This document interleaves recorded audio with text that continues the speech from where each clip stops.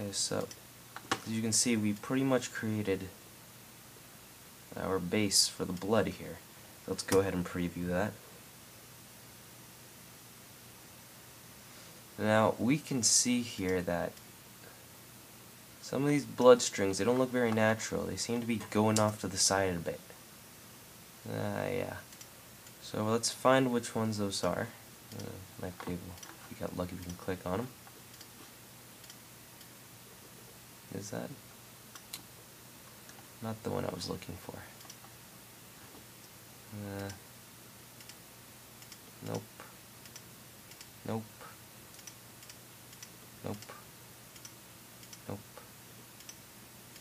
No. Yes. So this one here, as we can see, it just kind of goes off like that. It doesn't look very natural to me. So we're gonna take unsolo that. I'm gonna hit P for position. I'm gonna set a keyframe. I'm gonna move forward a bit till about the end there, and just move that down something like that. So you know it's really falling to the ground there, because I don't think blood really falls like that.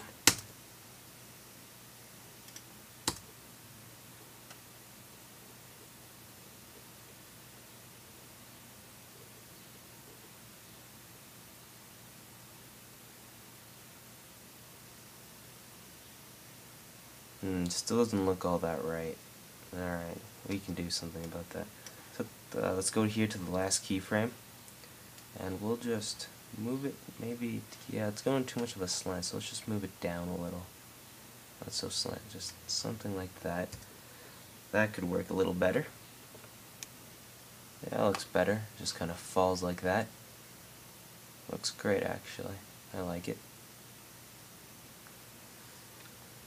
Okay, so essentially we have just created the base for our blood, and yeah, so now we are going to take all this blood here, take all that blood, we're going to go layer, pre-compose, and we're going to call this blood. Oops, blood. Okay, so now we have our blood pre-comp. Okay, pretty simple. Blood pre-comp. All our blood is inside of there now. So now what we want to do is a little bit of color correction, because that blood's really red, and I don't know if that's really going to fit our scene later. So we're going to select the blood, we're going to go Effect, Color Correction, Curves. Okay, so let's lower the RGB a little, make it a little darker, and then we're going to go to the alpha, just turn that up a little. Really, you can really see that darkness. You don't want to turn it up too much though, or else you're going to get these lines right there. That actually looks pretty good. Nice, really dark blood. Okay, maybe not. That looks, actually, we can make that dark. Oh, that actually looks pretty good. Yeah. Might be better than my original one. Not bad. Okay, so check that out. Wow. It's a lot of blood there. Really dark already. Now, as you can see, it probably doesn't really match with our background very well. Yeah. So what we're gonna do is unlock these, take both of our backgrounds. Actually, let's just make an adjustment layer. So layer, new, adjustment layer. So we'll call this our tint layer. So I'm gonna go over here to my animation presets, and I have Filmagic Pro from VideoCopilot.net. So I'm just going to use one of those for now, just to make this tutorial a little faster. Blue easy. Yeah, I love Blue Crush. No, that's too blue. Alright, so let's do blue easy. I could probably go with that. I want it so blue exactly.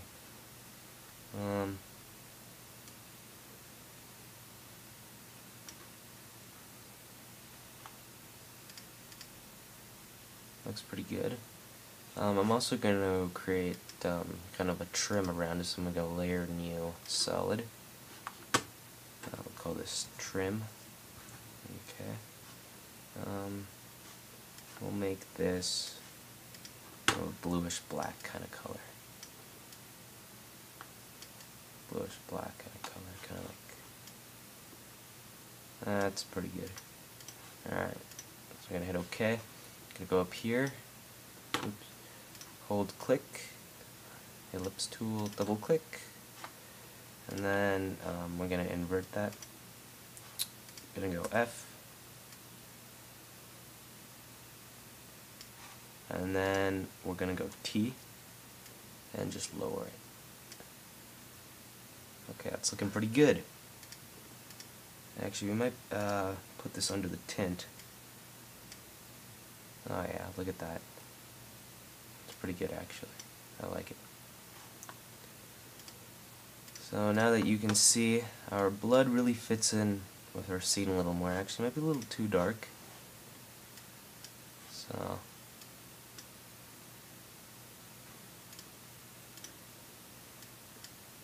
not enough color in there now. So that's looking pretty good. So let's see what happens now. Okay, so that's looking pretty good actually. Actually, I'm noticing that our blood is it's actually a bit slow. Forgot about that. So let's just go to blood. Oops. We'll go right click, time stretch, and we'll set this to 50%. Okay. Okay, so we're just going to line that back up because we changed the time, so it's all different now.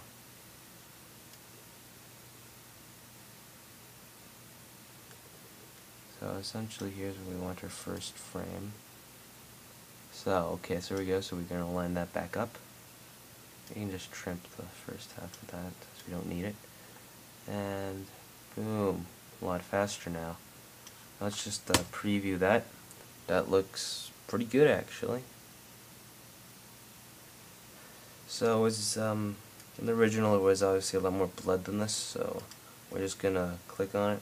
We're gonna go Command D if you're in Mac, or Control D I think it is on a PC. So anyways, we're just gonna duplicate that. So we have another one here. Let's W to rotate that a bit. Something like that maybe. So there you have even more blood. With pleasure. So you can duplicate that as many times as you need, but for now I'm just going to do it twice for this tutorial.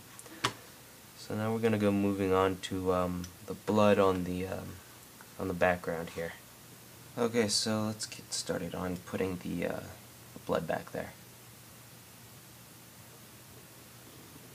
Okay, so I've imported Bloodsplat 5 here. So let's find, I picked this place right here to be pretty reasonable to introduce the blood. So we're going to zoom in on this painting here. Select the blood. Where's the blood? Oops, don't want to do that. I'm actually going to lock these layers so I can't accidentally move them. Okay.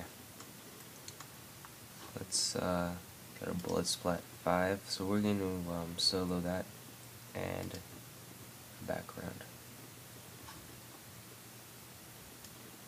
So where you can see that come on screen. No, actually. Okay, so let's take this, scale that down, put it on that painting, just like that.